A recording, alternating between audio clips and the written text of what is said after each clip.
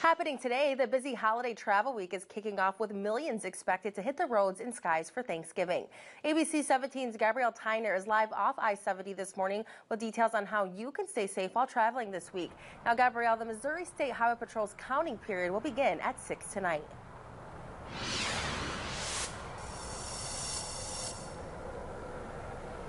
Erica, yes, and it will continue through Sunday as troopers monitor traffic incidents during this busy travel time.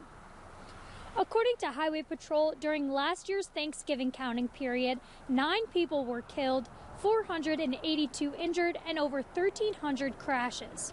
AAA predicts a 2.3% increase in travel compared to last year, with nearly 50 million Americans getting behind the wheel. The Highway Patrol is encouraging drivers to make sure their cars are in good condition and rested before driving. They are also asking to avoid speeding and aggressive driving and to never drive under the influence. And if you are planning to hit the roads, you could be paying less for gas. Last Thanksgiving, the national gas price average was over $3.50. Since its 2023 peak in August of about $3.80, gas prices have been dropping around the state. Air travel numbers are also going up, with nearly 5 million expected to fly this Thanksgiving weekend. AAA reports yesterday and today are the busiest air travel days and the most expensive. Sunday and Monday are the busiest return times. Officials say it's best to leave earlier than later.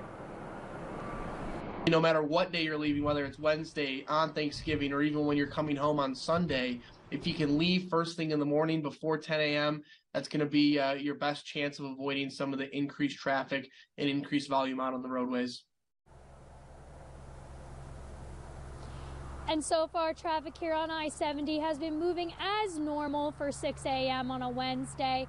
And later today, I will be doing a ride-along with Missouri State Highway Patrol to see what they do to help during these busy holiday travel times where there's a lot of people out on the roads. That will be in our later newscasts and on our website. Reporting live in Columbia, Gabrielle Tyner, ABC 17 News. All right, thank you, Gabrielle. AAA says it expects over 1 million Missourians to travel this holiday weekend.